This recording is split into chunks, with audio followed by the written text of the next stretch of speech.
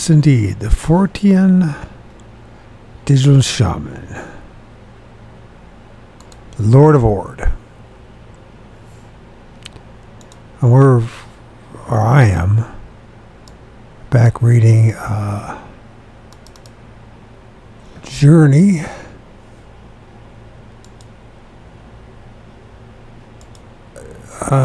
Journeys Out of the Body by Robert Monroe. Sorry about that. Delayed. I'm a little out of it.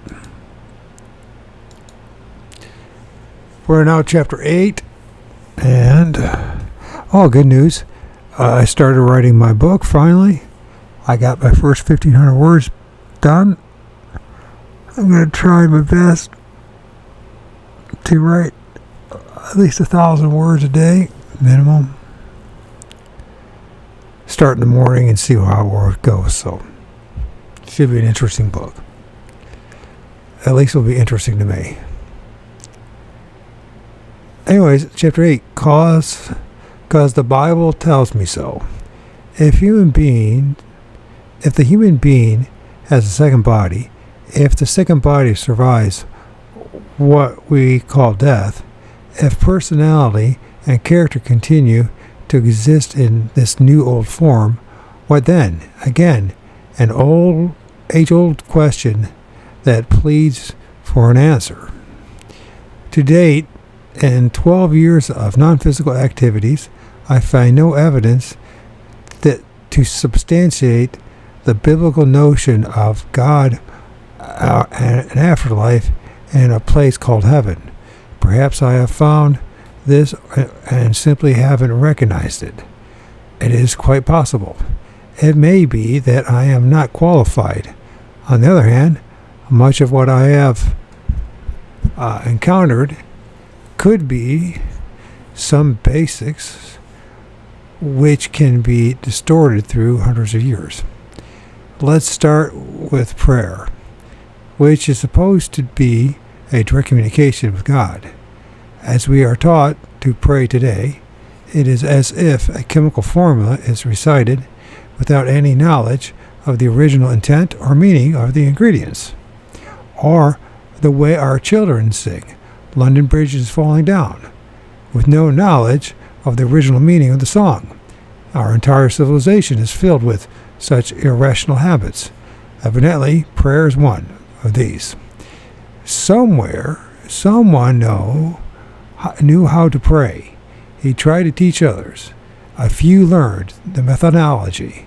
Others absorbed only the words, and the words themselves became altered and changed over the years. Gradually, the technique was lost until accidentally rediscovered periodically through the ages. In the latter case, only rarely has the rediscoverer been able to convince others that the old established way is not quite right. This is all I can report. The old established way is not enough, or as I say, perhaps I am not qualified. Worse still, it may be that my prayer training was insufficient or improper. At any rate, it didn't work for me. Here is an illustration. On one non-physical excursion, I was speeding through nothing back to the physical with everything apparently well under control. Without warning, I rammed into a solid wall of some impenetrable material. I wasn't hurt, but I was utterly shocked.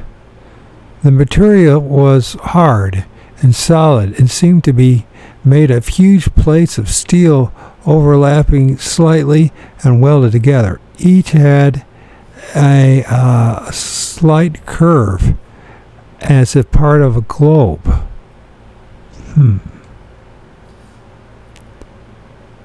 Interesting. I've seen something similar to that in one of my dreams, my lucid dreams.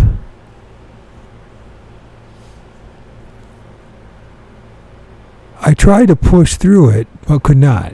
I went up and down and to the right and to the left. I was absolutely sure my physical body lay beyond this barrier. After what seemed an hour of scratching, clawing, and pushing at this barrier, I prayed. I used every prayer I had ever learned and made up a few special ones. I meant every word and more than I had ever meant anything in my life. I was that frightened. Nothing happened. I was still plastered against the barrier, unable to get through and back to my physical body. I panicked, I clawed, screamed, and sobbed. After this proved fatal, I finally can't calm down. Only out of emotional exhaustion, feeling lost, I lay there and rested, clinging to the cold, hard wall. I don't know how long I laid there until the ability to think objectively returned. But it did. I couldn't stay there forever, or at least I didn't want to. It seemed an impossible situation, where before I had encountered an apparently impossible situation. Wait a minute. It seemed an impossible situation where before I had encountered an apparently impossible situation. I remember years before a friend and I had purchased an airplane whose flight characteristics we did not know. The only reason we bought this particular plane was that it was cheap and good condition. After several practice flights around the field, we decided to take it up for acrobatics. With borrowed parachutes, we took off and headed up to around 10,000 feet. We took it through several lazy eights, a few sloppy loops, and several spins. Everything seemed all right. After climbing back to altitude, we nosed the ship down slightly and popped stick and rudder to go into a snap roll. The next thing we knew, we were in a spin. We center stick and forward and the accepted recovery procedure. It had worked before beautifully, but not this time. The spin began fluttering fast and was developing a whip-like action. Opposite rudder against the spin. Bursts of power, and none had any effect on the spin. If anything, the spin worsened and the ground was coming up fast. Bill looked around from the front cockpit, and his face white, he yelled at me over the window, roar, "We better get out here. We better get out of here." I was ready to leave too. Only thing that kept me there a few more seconds was the possible loss of the airplane for which I saved so long. I reasoned, we've tried everything except the procedure that violates the rules. The one thing not to do if you're in a spin. Pull back on the stick. What did I have to lose? I pulled back on the stick. The ship straightened out the spin immediately and gathering flying speed. I rolled it until the earth was where it belonged. We landed safely, crawled out shakily, and sat on the ground. I had fallen into an outside spin. Neither of us had seen such a spin before, much less tried one. I remembered the outside spin. I tried to apply the concept as I lay there, panting against the barrier. Forward, up and down, right and left, no good. There was just one remaining direction, although my knowledge said definitely it was not right. I couldn't make things any worse to try, so I did. Only a few moments later, I was back in the physical, shaken but safe. Which way? It was obvious in hindsight away from the barrier back in the direction from which I had been traveling. Why this worked, I don't know, nor do I know what the barrier was. Perhaps it could be rationalized that prayer did work. I did get back, didn't I? If it did, it was not the manner that religion taught me. No helping angel came hurrying to give me aid and comfort. Another time, I was visiting my brother and my family overnight. Shortly after retiring to the guest room, I went to bed for some much-needed rest. If it has any bearing, the headboard of my bed backed against the wall separating my room from that of my 4-year-old niece. Her bed was directly against the same wall. As I stretched out in the dark, a familiar surge of vibration came, and I decided to slip out for a moment just to test being in this condition away from home. The moment I left the physical, I became aware of 3 beings in the room. I stayed cautiously close to my physical body as they came nearer. They started to pull at me, not hard, but deliberately, as they came, as to, okay, they, not hard, but deliberately. They were having a good time at it. I tried to stay calm, but there were 3 of them. I wasn't sure I could get back into the physical quickly enough before they pulled me away. So I prayed again. I used every prayer I knew. I asked God to help me. I prayed in the name of Jesus Christ for help. I tried a few saints I had heard of through my Catholic wife. The result, my tormentors laughed loudly and worked me over more enthusiastically. Listen to him prayer to his gods. One chuckled most contemptuously. Listen to him. I think I got a little angry after that and began to push back and got close to my physical body and dove in. I wasn't exactly fighting back, but I certainly didn't remain passive. That's the key. Yeah, he's right. I sit up in the physical, most relieved to be back. Even as I sat up, I heard a child crying. It was coming from the room beyond the wall. I waited several minutes and expecting my sister-in-law to come and calm the little girl and get her back to sleep. After some 10 minutes, the little girl Jay still had not stopped. I got up and went out to the adjoining bedroom. My sister-in-law had the little girl, who was still sobbing deeply, in her arms and was crying to comfort her. I asked what was wrong. Could I help?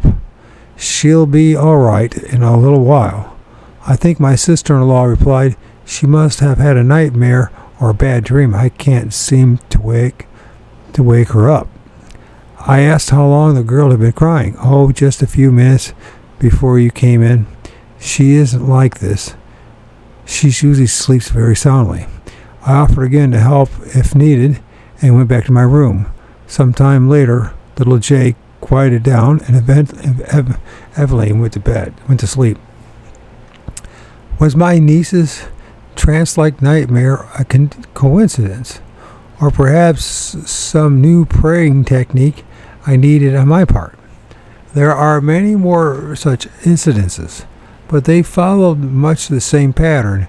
When I attempted the conventional accepted approach to prayer, there are, however, more positive prospects to report regarding heaven and hell. If they exist, they are somewhere in locale 2. In non-physical trips to locale 2, often there is a layer or an area which one must pass through. As mentioned earlier, It seems to be part of Locale 2, is closest to here or now, and in some way most related. It is a gray-black, hungry ocean where the slightest motion attracts nibbling and tormenting beings. It is as if you are the bait dangled in the vast sea. If you move slowly and don't react to the curious fish who come to investigate, you pass through without much incident. If you move slowly and don't react to the curious fish who come to investigate, you pass through without much incident. Moving violently and fight back, and they then more excited denizens come rushing in to bite and pull and push and shove. Could this be the borders of hell? It is easy to conclude that a momentary penetration of these nearby layers would bring demons and devils to mind as the chief inhabitants. They seem subhuman, yet have an evident ability to act and think independently. Who and what are they? I don't know. I haven't taken the trouble to stay there long enough to find out. Only by terrified trial and error did I find the method to pass through in reasonable peace. In these words were thoughts in these worlds where thoughts are not only things but are everything, including you. Your poison, your perfection is of your own making. If you are a remorseless killer, you may end up in that part of Locale 2, where all are the same design. This truly would be hell for such people, for there would be no innocence, defenseless victims. Project this outward, and you can begin to perceive the myriad of variations.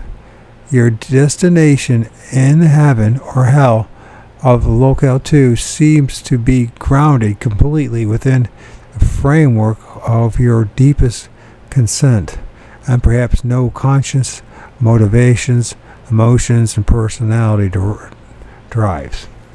The most consistent and strongest of these acts as your homing device when you enter this realm.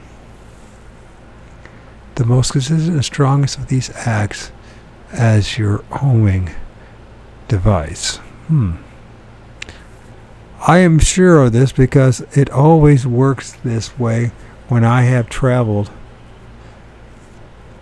non-physically in Locale 2.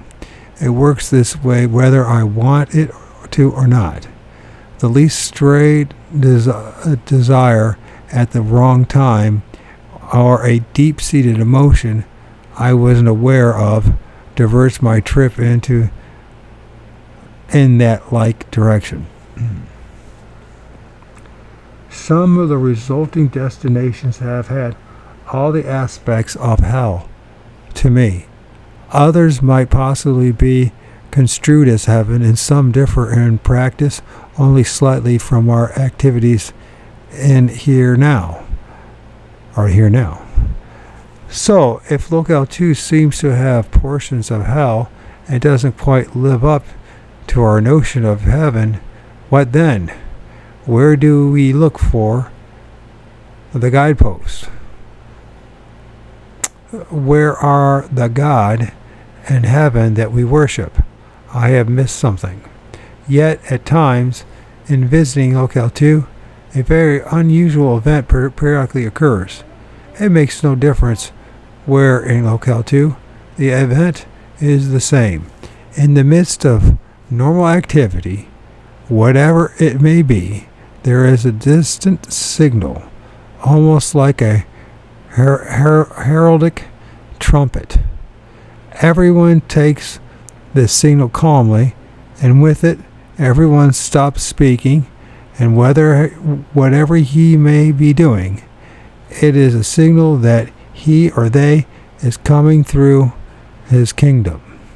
There is no awestruck prostration or falling down on one's knees. Rather, an attitude is most a matter of fact. It is an occurrence to which all are accustomed, and to comply takes absolute precedence over everything else. There are no exceptions.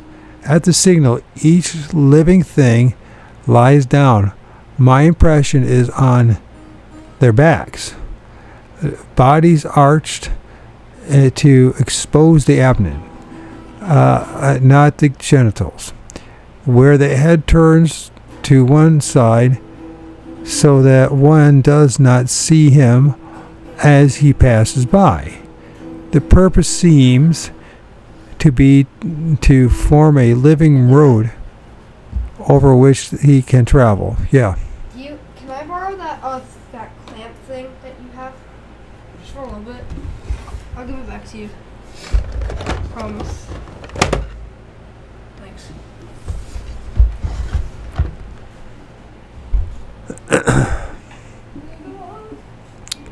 So let's go back to this. In the signal, each living thing lies down.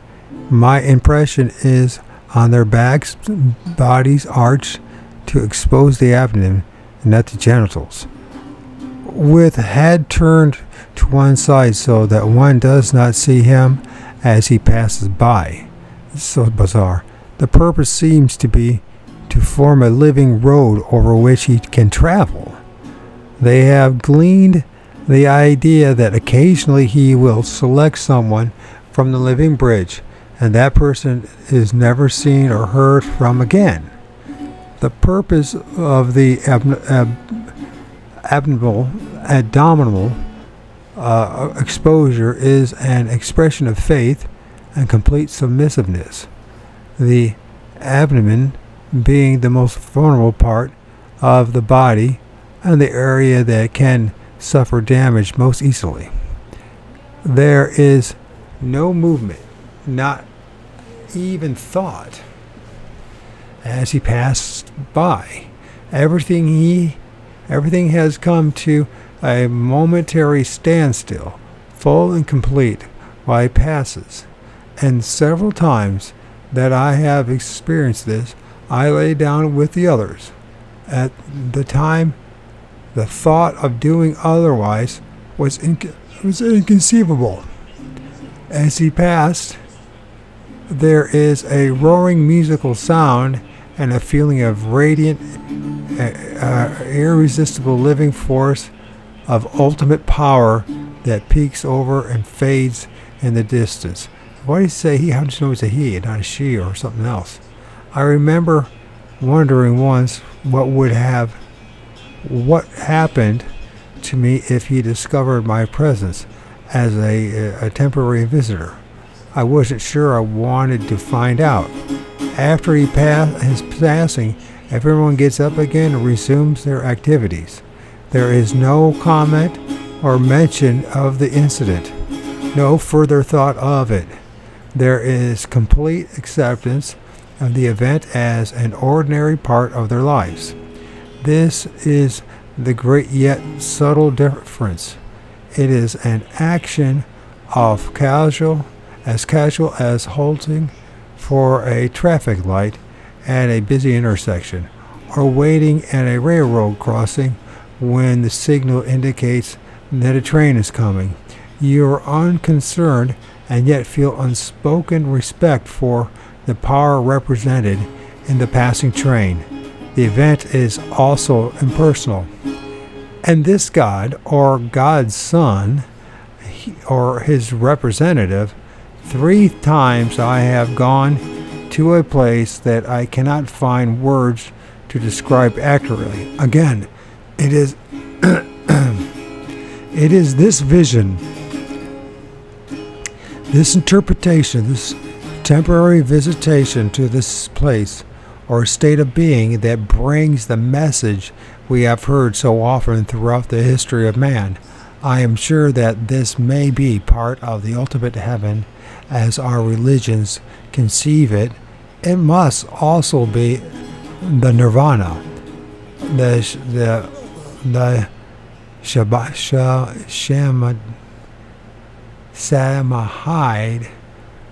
samahide, the supreme experience related to us by the mystics of the ages.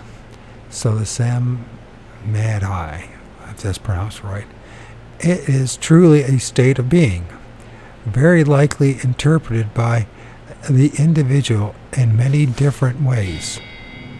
To me, it was a place or condition of pure peace, yet exquisite emotion. It was as if you were floating in warm, soft clouds where there is no up or down, where nothing exists as the separate piece of matter. The warmth is not merely around you, it is of you and through you. Your perception is dazzled and overwhelmed by the perfect environment. The cloud in which you float is swept by rays of light of shapes and hues that are constantly changing, and each as good as you bathe in them as they pass over you. Ruby red rays of light are something beyond what we know as light, because no light ever felt this meaningful, and all the colors of the spectrum come and go constantly, never harshly. Each brings a different soothing and restful happiness. It is as if you are within and part of the clouds surrounding an eternal glowing sunset, with every changing pattern of living color. You also change. You respond and drink it into you, the eternity of the blues and yellows, greens and reds, and the complexities of the intermediates. All are familiar to you. This is where you belong. This is home. As you move slowly and effortlessly through the cloud, there is music around you. It is not something of which you become aware. It is there all the time. You vibrate in harmony with the music. Again, this is more than the music you know back there. It is only those harmonies, the delicate and dynamic melodic passages, the multi-voice counterpart, and the poignant overtones.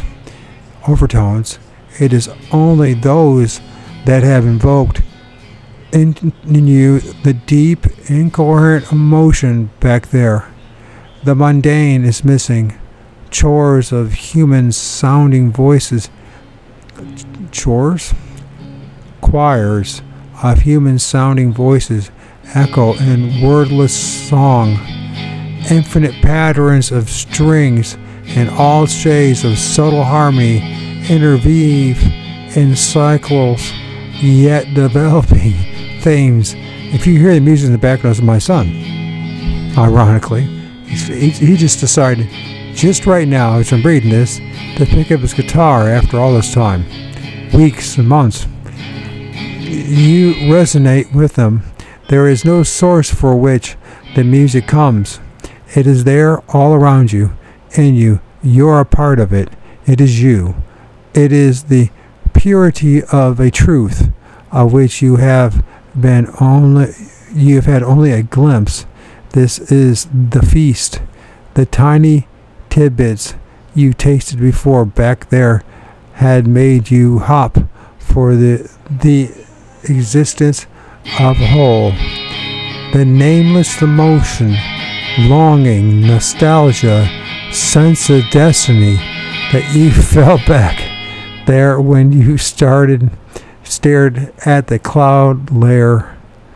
layered sunset in Hawaii, when you stood quietly among the tall, waving trees in the silent forest, when a musical selection, passage, or song recalled memories of the past and brought forth a longing for which there was no associated memory. When you longed for the place where you belonged, whether city, town, country, nation, or family, these are now fulfilled. You are home. You are where you belong, where you always should have been. Most important, you are not alone. With you, beside you, interlocked in you are others. They do not have names, nor are you aware of them as shapes, but you know them, and you are bounded to them with a great single knowledge. They are exactly like you. They are you, and like you, they are home. You feel with them like gentle waves of electricity passing between you, a completeness of love, of which all the facets you have experienced are but segments, an incomplete portion. Only here the emotion is without need of intense display or demonstration. You give and receive as an automatic action with no deliberate effort. It is not something you need, and it needs you.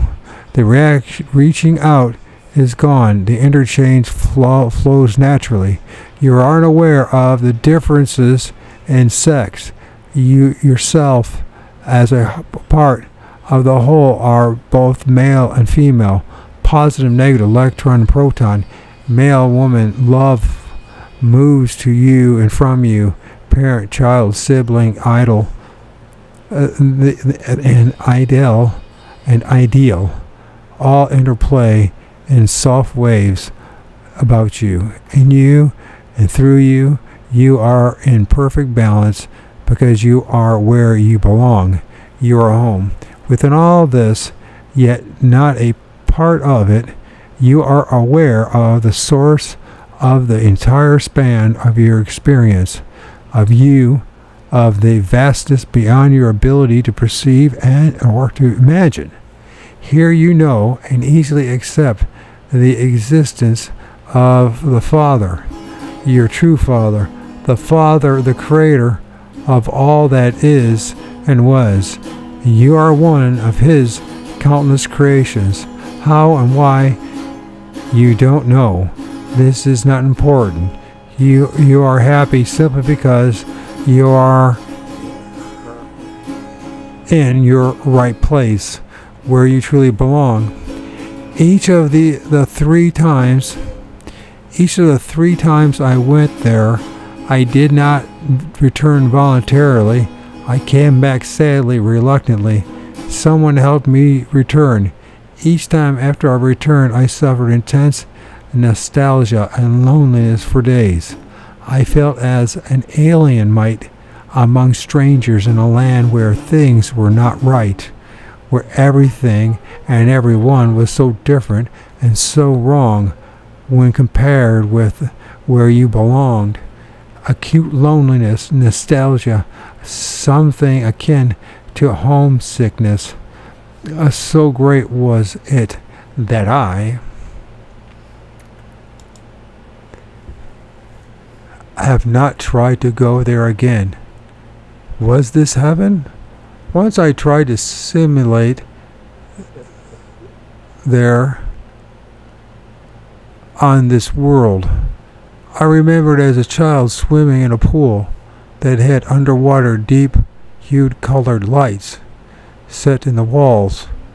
I remember specifically which pool had featured such lights.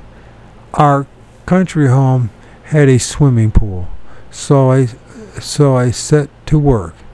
We installed underwater lights and used color on the lights. And try as I might, I couldn't get the deep hues I remembered. Too much power was required. Also, I put in an underwater speaker so that you could lie in the water with your ears submerged and listen to the music from the system in the house. This worked quite well, but it was not there, or close to it. There was one peculiar item. Upon visiting the site of my childhood, the pool I remember was there, but it did not have colored lights under the water. No one, including old friends who swam with me in the pool, could remember this pool as ever having colored lights under the water. Reality. And that is the end of chapter 8. It's quite interesting.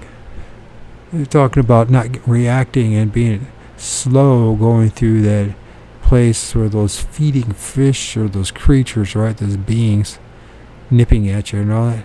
And the slower and the more you didn't react or get hostile or aggressive toward it, the less likely to do anything to you. It's like this in this life, isn't it?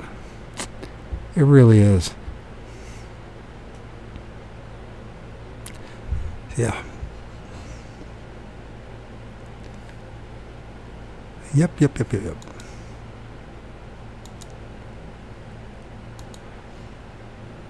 You're going to try, go all the way. Otherwise, don't even start. If you're going to try, go all the way. This could mean losing girlfriends, wives, relatives, jobs, and maybe your mind.